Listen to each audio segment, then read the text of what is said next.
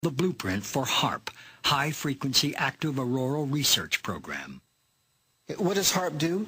H.A.A.R.P is a large antenna where we beam radio frequency energy up into the upper atmosphere, and we create on a small scale what the sun normally does. The assignment came that the Navy and the Air Force were to manage the program. Applications discussed in the patents included destroying missiles.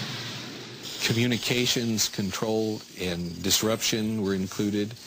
There were some other ideas both to possibly modify weather and finally to lift a portion of the upper atmosphere further out into space where hopefully it would be able to deflect missile trajectories. In 1983, I did radio tomography with 30 watts, looking for oil in the ground. I found 26 oil wells over a 9-state area, and 100% of the time was accurate with just 30 watts of power beaming straight into solid rock. H.A.A.R.P uses 1 billion watts beamed straight into the ionosphere for experiments. Picture these strings on the piano as layers of the earth. Each one has its own frequency. What we used to do is beam radio waves into the ground, and it would vibrate any strings that were present in the ground. We might get a sound back like, and we'd say, that's natural gas. We might get a sound back like, and we'd say, that's crude oil. We were able to identify each frequency. We accomplished this with just 30 watts of radio power. If you do this with 2 billion watts, the vibrations are so violent that the entire piano would shake. In fact, the whole house would shake. In fact, the vibrations could be so severe underground that could even cause an earthquake. Earthquake, earthquake, earthquake, earthquake.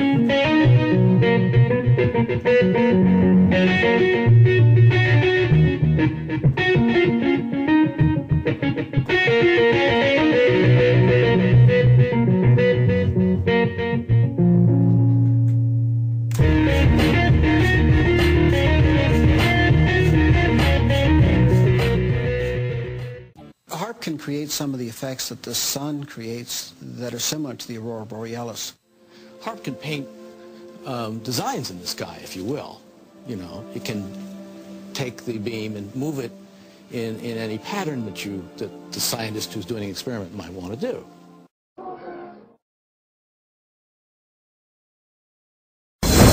The Morrises are experts in non-lethal weapons technology. They are consultants to the Defense Department, CIA, NSA, and world-renowned think tanks.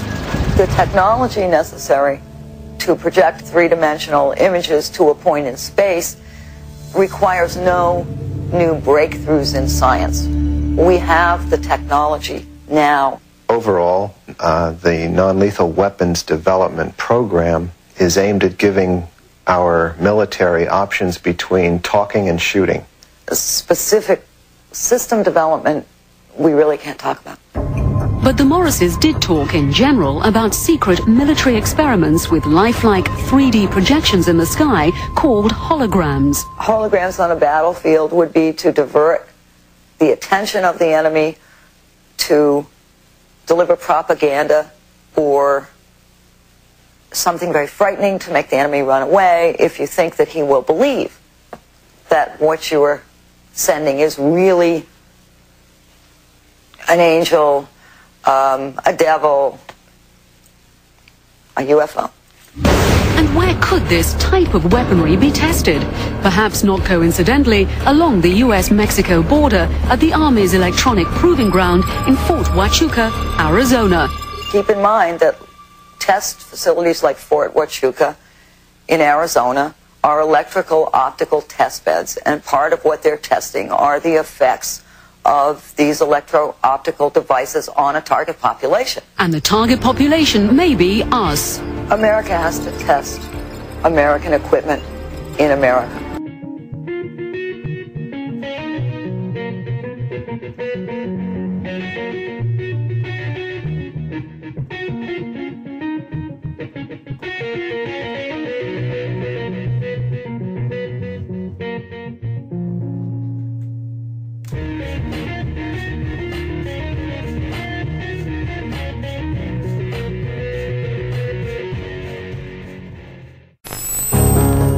The ultimate weapon in the info war would be so secret, so invisible, so undetectable, you would never know your mind was under attack.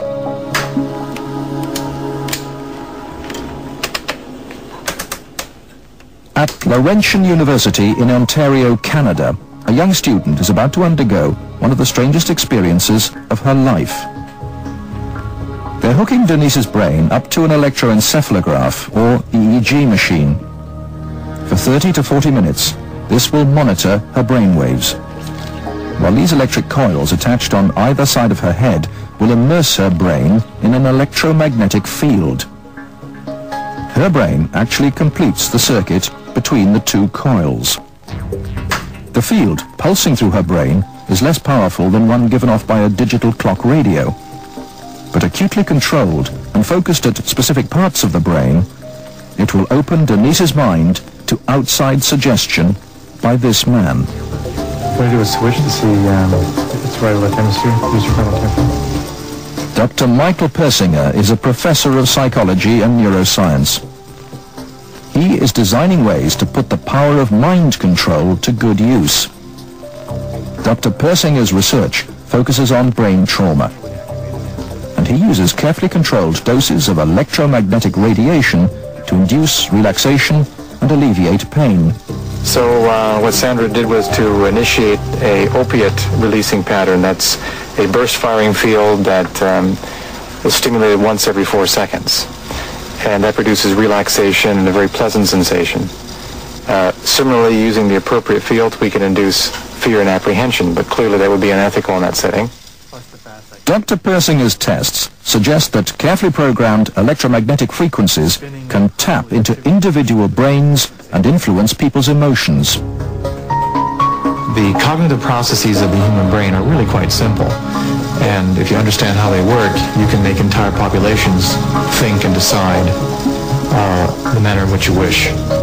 Many experts are skeptical of such an Orwellian scenario, but Persinger thinks the implications are chillingly real. Suppose you generate a field that produces fear, fundamental fear, in large numbers of people. And then, over the television, more traditional way, you say, the reason we're having this fear is because of this particular group. And now you start to move the population believing in a direction that you wish. To influence 250 million people, the equivalent of the entire population of the United States, may not be that difficult. According to Dr. Persinger, we already have the technology, satellites and television and radio transmitters.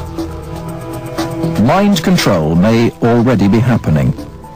We know the mysterious H.A.A.R.P plane can beam persuasive sounds and pictures into people's television sets. will it someday beam disturbing frequencies directly into the mind. Mind control will be the ultimate non-lethal weapon.